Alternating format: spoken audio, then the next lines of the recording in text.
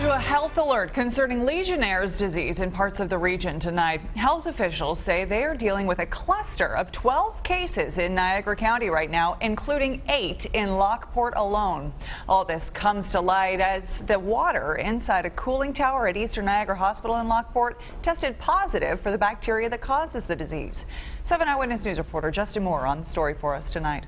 Health officials are warning the public tonight about an outbreak of Legionella, also known as Legionnaires disease, in Niagara County. They say 12 people are being treated for the disease. At least 8 are in the Lockport area. Make sure that people understand that this is something we are taking very serious. Niagara County Public Health Director Daniel Stapleton says the infection usually affects people with compromised immune systems. The bacteria is typically found in wet soil, natural or man-made water sources, but it's not clear where this outbreak started. And we've eliminated a number of sources, but we'll continue to do that until we come with more answers on what it might have caused this. The cooling tower at Eastern Niagara Hospital in Lockport recently tested positive for the bacteria. Since then, the hospital tells us they have recleaned and disinfected the tower.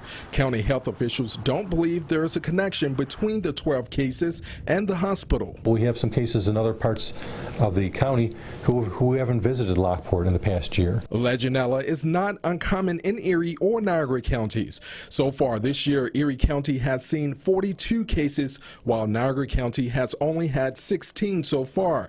Antibiotics usually wipes the infection away from the body. Now, tonight, state and county health officials are investigating this outbreak. They say one way of avoiding Legionella is by getting your annual flu or pneumonia shot.